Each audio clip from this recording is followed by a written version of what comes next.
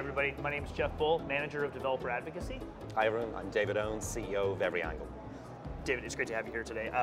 This is our last day here at Cisco Live Amsterdam, which has been a blast. It's been my first time overseas, so getting acclimated to traveling and being in a new city, it's been a lot of fun.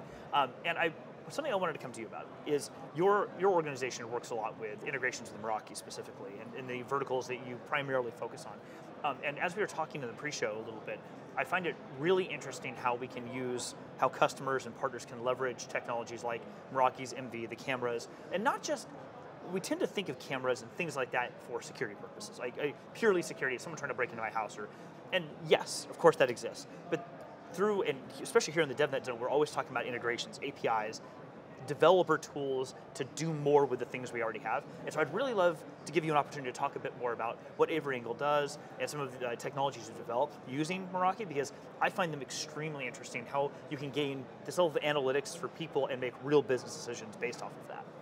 It's a fascinating topic, right? So much so that's why I started a company doing it, so I'm bound to be interested in it. I think one of the interesting things there when you called out around, everyone's aware of cameras, you go into retail, hospitality, any industry, right? But you're right, most people think of cameras as CCTV, and particularly mindful of the DevNet audience that we have, what's a really interesting concept to kind of, roll your head around is the idea of camera as a sensor to codify the visual environment, right? Taking images and video and codifying that so that we can then actually apply various different machine learning tools to help drive decision intelligence. It's around doing things differently at scale that just weren't possible before. And there's probably a ton more on that, but something you just made me think about is, specifically from a automation perspective, you're automating away the human element to a degree in that you don't necessarily, people think, like you said, CCTV, you think there's a person in a room watching a thing to see what happens and then they make a decision based off of that. And what you're really opening the door for is, we can let the technology handle a lot of those repetitive decisions when we have a series of, these are all the data points we want to be able to look for. An application can monitor for that and make some of those decisions, so then the human can make a more creative and interesting decision later on. I mean, absolutely. And just to kind of, everyone loves some stats, right? Okay, so you throw out some fun facts on that. So there's over 1 billion CCTV devices deployed in the world today, and that number is going to more than double in the next 24 months, okay? So it's crazy the growth rates there. And yet, okay, less than 0.1 of 1% of all of the video that's ever recorded on those cameras is ever reviewed by a human being. Really? Yeah, so you've got this huge ocean of data that's being captured, and yet only a fraction of it is ever being reviewed. And that's not because there isn't value, it's not because there isn't insight to be gleaned from that. The challenge is it cannot be done at scale. And one of the I guess, themes that I'm seeing, we were at NRF in New York in January, now in Amsterdam, speaking with retailers, anywhere in the service industry, there is just this pervasive systemic shortage of staff. And the operational pressures that places on all of these different industries is huge. And you take your case in point, even just look at physical security. You've got shrink and fraud and theft at checkout increasing around 5-6% per year. It's a $100 billion problem in the US, $97 billion problem here in EMEA, and yet the average number of people who are in a loss prevention team who are charged with investigating these issues, 70% of those are either staying static or reducing in size. So to your point, the opportunity that we have here is, can we actually automate tasks to help the human being perform as though they were 2 or 3 or 4 of themselves, because that's the only way that we close the gap in this labor shortage. Yeah, absolutely. You're tugging on a through line that has been coming up in multiple conversations, which is this idea that, speaking of the classic network engineer as just a construct for a moment, there has been a hesitancy in many cases, like, well, I don't want, if I automate too much, I'll automate myself out of a job. And my thought has always been that if your value is typing commands, or finger ops, as one of our distinguished engineers likes to say, if that is the value you think you bring, you're not that valuable. Yeah. The value you bring as a person is taking all this information that you have in your brain and making contextual and creative decisions and solving real problems using that. So why not automate away the things that take you away from spending time doing that. And so a lot of what you're describing is being able to take all this data, these sets of data, and have it be analyzed so a person can look at the results and then make a decision saying, here's how we want to deal with these trends, here's what things we want to handle with that. So one of the applications I saw, I noticed something called Footfall. I'd love to learn a little bit more about that because I've seen some of that in retail, and I thought it'd be kind of interesting to talk through what a customer or partner can do with something like that. Yeah, absolutely. So, and it fits into, there's, it's good to clarify, right? There's three main industries that we play in. So retail, hospitality, and gas stations, or automotive fuel retail, if you want to give it its full title, right? And within those three different industries, there's three key areas that we help with.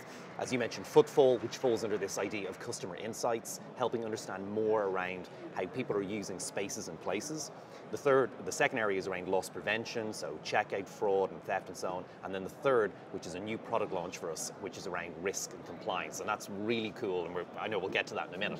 So on the customer insights part, honestly, the gap that we were trying to address there was, think around an online retailer, and think about how much they know from homepage to checkout at a code level around their shoppers. They know so much, and particularly if you sign in with a social profile, they know so much, they can profile.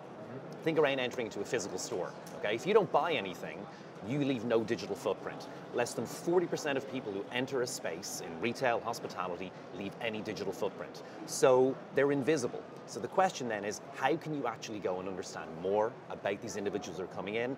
And getting back to your point around value, okay? It's not just around counting people, it's not producing the data point, it's using that to help understand, are your marketing dollars driving the right behaviors?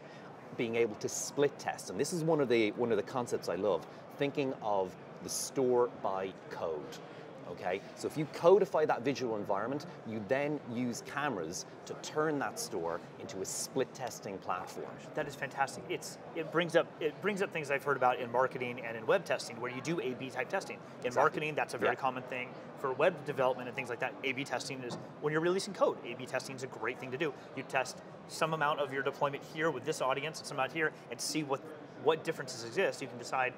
Make decisions based off of that. So what you're describing sounds a lot like almost A/B style testing, but in a retail environment. So certain digital signage over here, certain in caps over here, and then make a decision. Where are people going by and large? Are they being drawn to this? That's fascinating. And if you think about that, like from an opportunity, so from a development standpoint or developer standpoint, it's a model I love. We look at it when we're building any new product proposition or value proposition, the Kano model, and we look at, well, what are the must-haves that proposition has to deliver, what are the performance factors, and what are the delighters? And to your point around automation and saying, well, if you're a developer, and being fearful of automation because maybe that kind of, takes you out of a paycheck, right? Well, actually, if you look at must-haves and you look at performance factors, that's a quantitative outcome. So where automation makes sense is where we're talking around doing more of the same.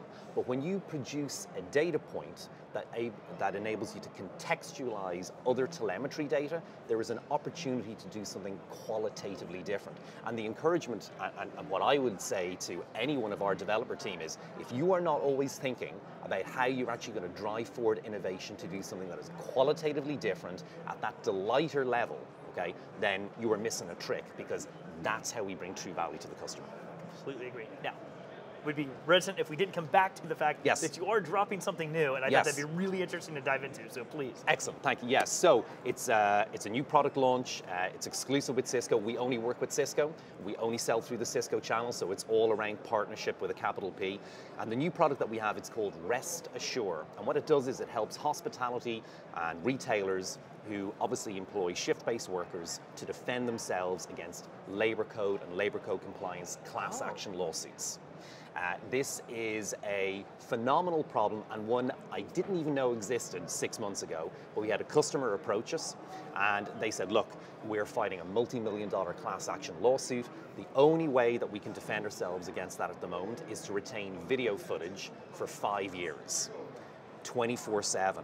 Huge on-premise storage cost, huge energy consumption. So what we've done is, and we've released it just at NRF just 3 weeks ago, we have a new product, as I said, called Rest Assure, and it delivers hyper-efficient, long-term CCTV video recording and archiving from Meraki cameras with intelligent retrieval. So we imprint metadata on the video as we record it, and then the retailer or hospitality operator is able to go in and say, hey, can I see that this particular employee was actually working on that day? Did they get a rest break? Did they get a lunch break? And we're able to bring this information back and help them fend off that class action lawsuit. Interesting. So that actually brings to mind a lot of sort of like the legal e-discovery sort of industry, Yes. where they have to do that anyway. And for folks that don't know, that is a pretty common thing in any business, and in legal specifically, e-discovery is a huge deal. Where being able to go back and pull digital documents and digital footprints for the purposes of doing discovery in a lawsuit. This sounds like it's a really good companion to that, to help not just protect the business, but to make sure that they can actually bring that data to bear when the time comes. Absolutely, and what's been really interesting is, you design a product to solve a particular problem, and then you get a reaction from the marketplace saying, hey, could we also use that to solve this problem or that problem, things you hadn't even thought about. And one of the areas that's just come up here really with some conversations we've had in Amsterdam is the growth, unfortunately, in attacks on frontline hospitality and retail staff. Yeah. It's also happening in healthcare as well. And one of the most commonly used countermeasures to try and prosecute the individuals, unfortunately, who are taking these involved in these incidents is CCTV video footage. Yet, that normally, the retention period caps out at 45, 46 days. Mm-hmm. So now we have this whole other range of industries saying, can we use that Rest Assured product to help deal with that challenge? And one of the things, one customer came to us and working with them, we were able to identify the sustainability benefit of this. Because what we're doing is, with this hyper-efficient storage, we're actually eliminating over 1 million kilowatt hours per site. Over a 5-year period. That's the same thing as taking 34 passenger vehicles off the road in terms of carbon emissions. Substantial savings. Which is, when you scale that, it's huge. Yeah.